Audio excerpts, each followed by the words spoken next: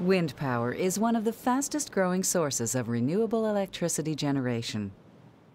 In August 2001, OPG installed a Vestas 1.8 megawatt wind turbine on the west end of the Pickering nuclear site.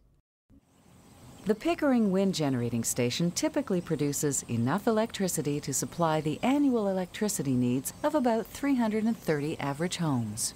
In comparison, one of Pickering's nuclear reactors can supply enough electricity for over 500,000 homes.